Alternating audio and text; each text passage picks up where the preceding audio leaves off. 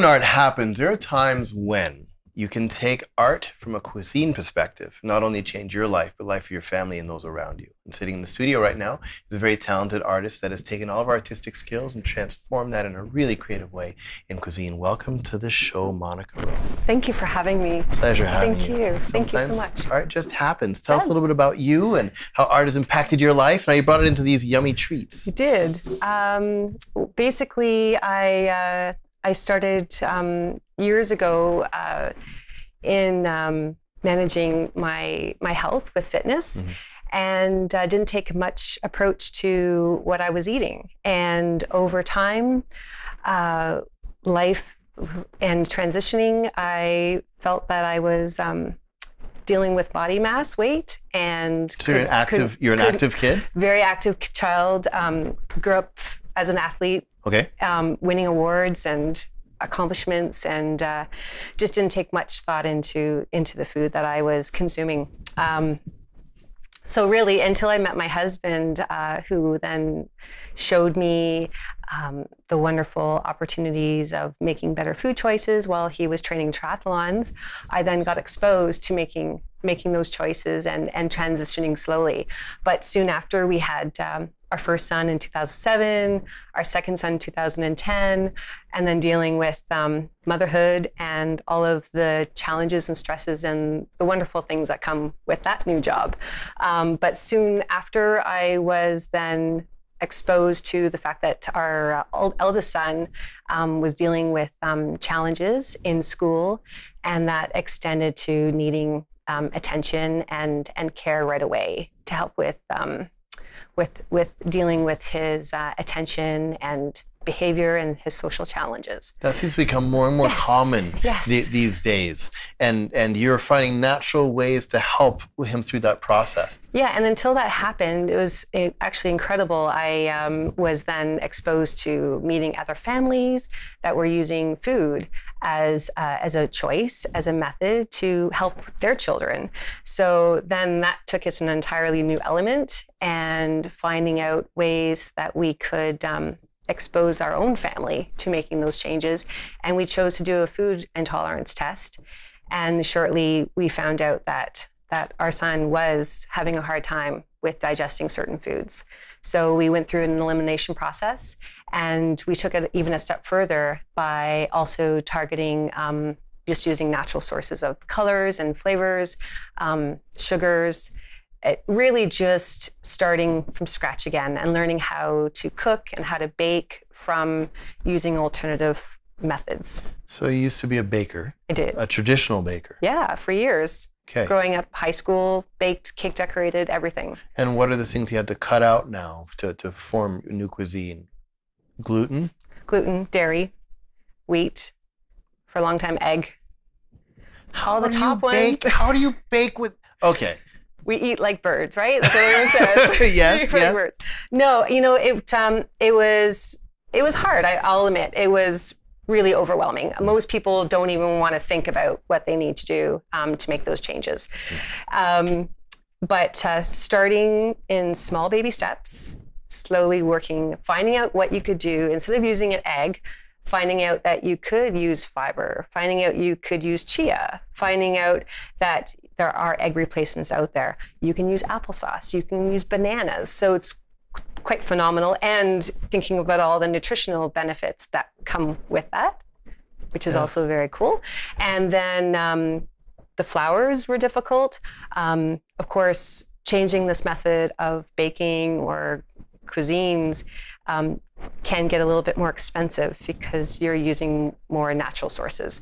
So instead of using a standard flour, then we're moving over to a coconut flour. We're moving over to an almond flour. We're moving into a brown rice as a filler.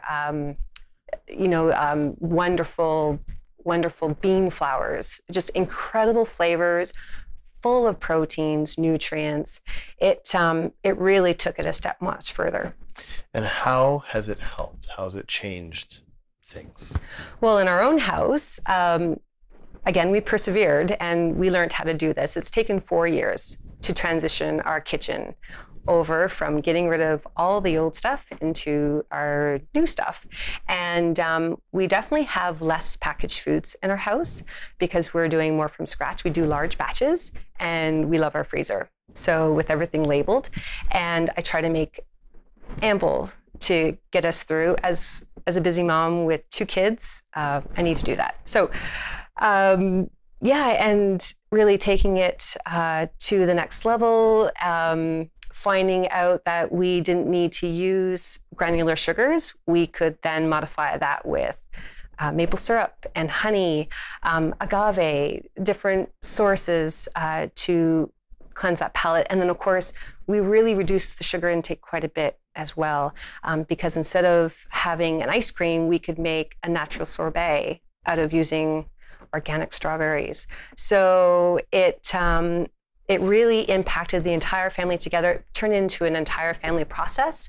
And the kids have been exposed to their most favorite delicious beverage till this date is freshly squeezed lemonade, which is as simple as taking apples and lemon. No sugar added, completely natural, all from the original source. So they have engaged themselves with the food that we make in our home now. And I feel like, well, we all are healthier, we're active, but we're stronger. The kids we're fueling our children's mind and body. They're getting a full day's of school and they're happy. Our mental state is healthy. So overall, I can't complain. And so we just, it's been good. And we can also monitor the levels of the hyperness that a lot of kids will engage with based on the food that they're consuming as well. So it has had its challenges, especially being exposed to situations where families want to go out for meals. There's events, school has an impact. So there's pressures that go along with it. So over time, we've learned to adjust, and I try to make everything else that all the other children are enjoying, but making them differently. And my kids are better off eating that way. And I think it's a foundation that they will always live with. So, My wife has gone through the same kind of thing. And so she had to cut out gluten, dairy, soy, and pretty much everything else but water. and we used to be big foodies, and we'd go out at restaurants all the time. Like, that was our thing to bond. And it was a major change in our lives to walk through that. But it's wild, just cutting that stuff out. She used to get exhausted a lot. That we'd go for a walk around the block, or she'd get stressed out and she'd have to crawl up the stairs when we're done.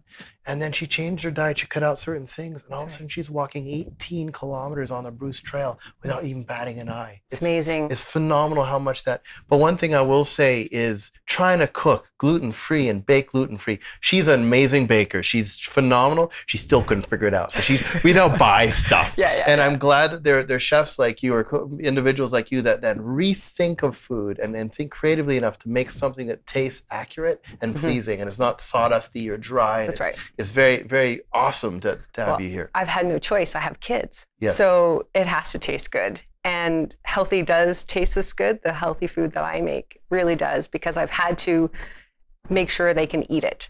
And it doesn't happen overnight. You know, you have to go through withdrawals sometimes with especially granular sugars or table salts, changing over those, getting familiar with flavors like cracked pepper, and just taking it one step further and really starting to allow the children to really work with their palate and savor those flavors instead of it being toxic and full of bad stuff. Right. Yeah. Well, I want to taste a little bit. Please. Because one thing you cannot do at home is taste. I put it on the camera, but then Brian, the production guy, get mad at me. He's all slurry and stuff, and he spends a lot of money on it. You don't want to talk about it. But anyway, we have some really cool yummies here. Could you tell us a little about some of your products here? Of course. So over the years, we had become dairy-free, and so we missed the opportunity of having any types of creams. Yes. So a wonderful method to overcome that is using cashews and almonds. Okay. And cashews give a wonderful smooth texture. I like to, in this particular product, I use an additive which is freshly milked almonds, and to subside some of the cashew flavors. Yes. And with this particular product, I've made 3 different flavors for people with not only dietary restrictions, but people that are wanting to eat tree nuts differently. Okay. So they're fueling their bodies with immense amount of proteins. So what do you want me to taste? So our favorite is the parsley and chive, and it's an organic spread base. Everything is been handcrafted by myself. Just kidding. That's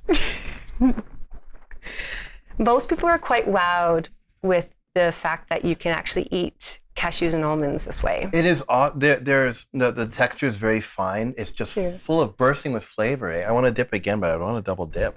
Can I double dip? It's mine. It's mine. It's really yours. Mine. But it's no, it's. The texture is like an amazing butter, but I can't tell you how much it just fills my palate. It's absolutely stunning. And nothing's overpowering. Mm-hmm. And you just want to eat it on crackers. Like you just want to spread it over everything. No, a lot of people are, they're buying this, and they're telling me that they're not only just using it on a cracker, but we spread it on our bread at home. Yes.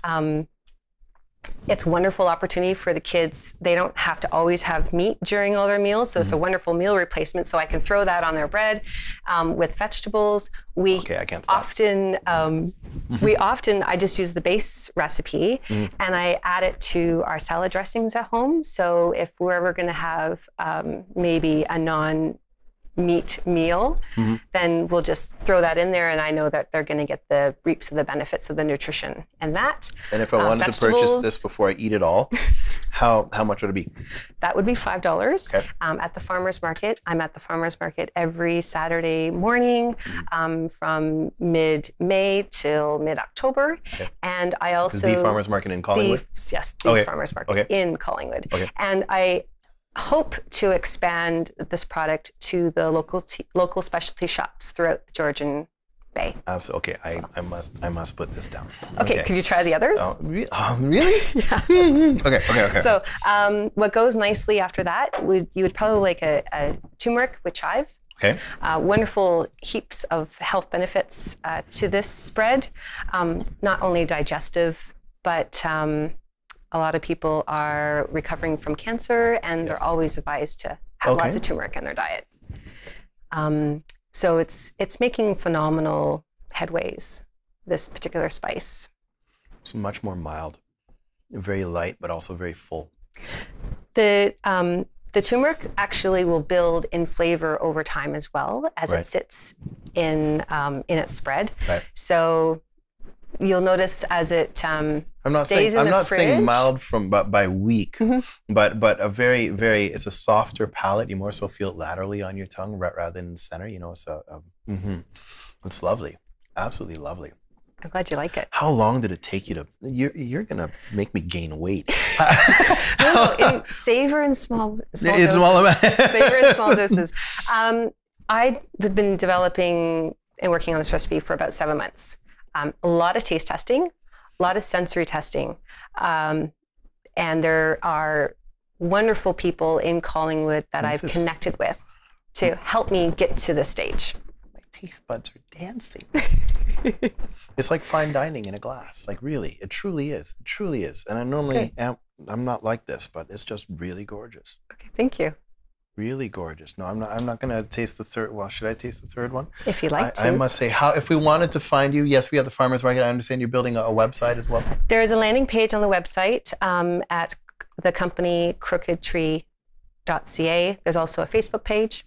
I've also recently started a Natural Food Genie Facebook page, which will connect to YouTube, and it just showing people small ways that they can modify choices. They're food choices. Excellent. So you're not just a lady to purchase really yummy goods from, but you can learn something from me as well. I have lots to offer. We must check out your website, and we're quickly running out of time. So I will quickly nibble on this. What is this? Salt and pepper organic crackers. Yeah. I'm not going to tell you what's in it. You got to find out for yourself.